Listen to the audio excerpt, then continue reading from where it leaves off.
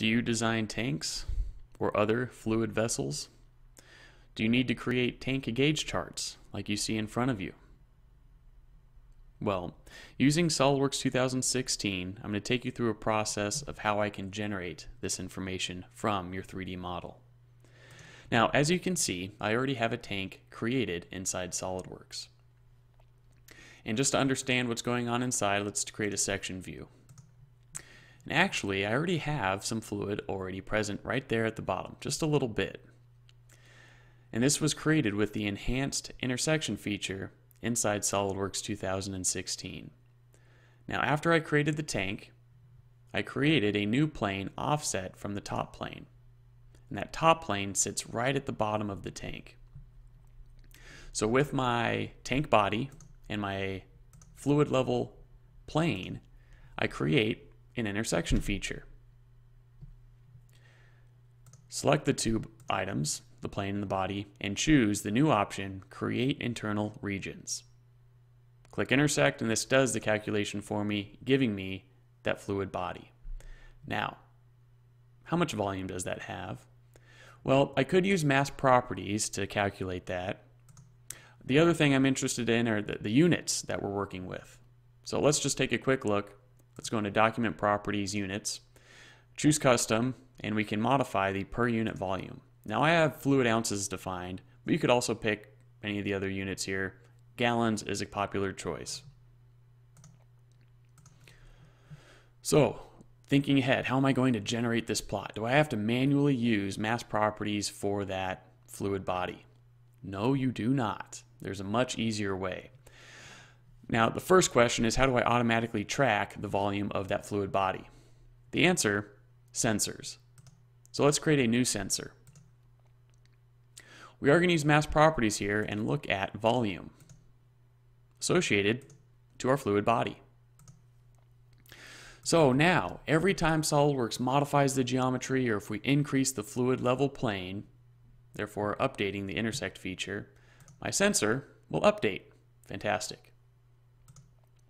Now the next step is doing the automatic iteration, where we increase that fluid level plane. To do this, we use design studies. So let's create a new design study. In this case, we are not using optimization, so I'll uncheck that. For our variables, what are we changing? What are we iterating? Well, we're going to iterate that fluid level height. So what do I pick here? Well, there isn't anything to pick from, so we need to add a parameter. So from here, we are going to link up with a model dimension. This is going to be that currently quarter offset for our fluid level plane. So I'll pick that dimension and give it a name.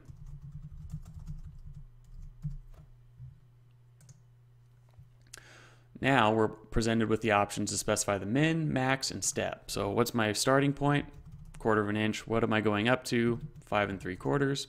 And we're going to do a step size of 1/4 of an inch. Now our constraints, or more importantly, what are we going to monitor?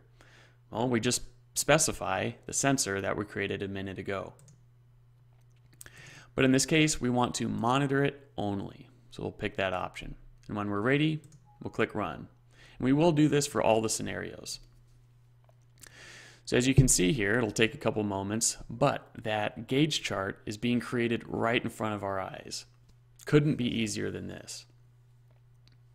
So the next question to answer is, how do I output this information? In this case, to Microsoft Excel. And there's going to be two ways I can do this. One is I can actually export this information right to a CSV.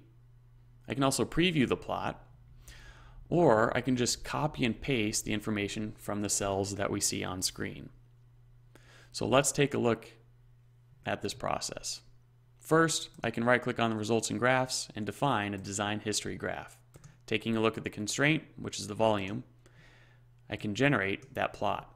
And from here, I can do a file save as and save out that CSV file.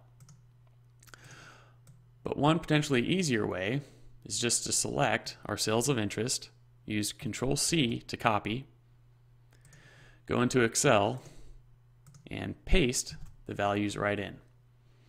And there we have our chart and our plot. Now as a bonus here, I've done some data manipulation in Excel to remove the units and solve these cells as a number so my plot works properly in Excel. So again, utilizing SolidWorks 2016 and the enhanced intersection feature, this process is much easier now. And again, using design studies, we can automatically do the iterations, generating our gauge chart and our gauge plot. Have a great day.